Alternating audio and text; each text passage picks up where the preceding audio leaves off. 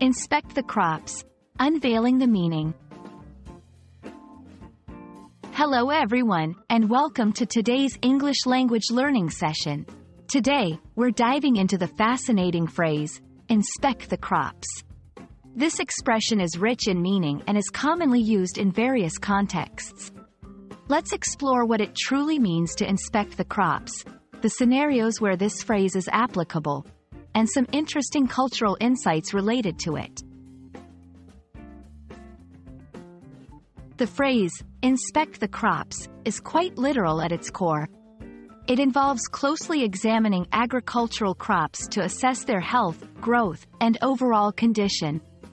However, it's not just about a casual glance.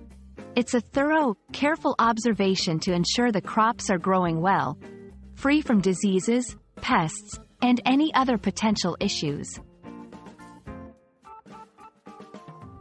While inspect the crops primarily applies to agriculture, it's also used metaphorically.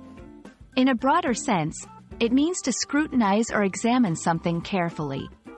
This could apply to a project, a plan, or any work in progress.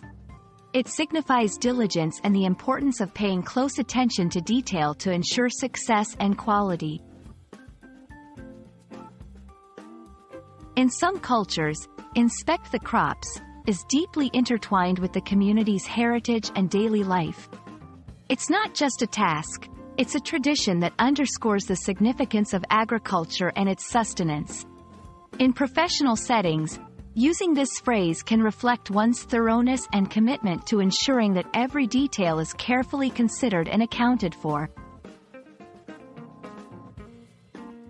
Thank you for joining us in exploring the rich meaning behind inspect the crops. Whether it's in the literal sense of examining agricultural fields or as a metaphor for meticulous scrutiny in various aspects of life, this phrase embodies diligence, attention to detail, and a commitment to quality. We hope this session has enriched your understanding of this phrase and its diverse applications. Happy learning, and see you in our next session.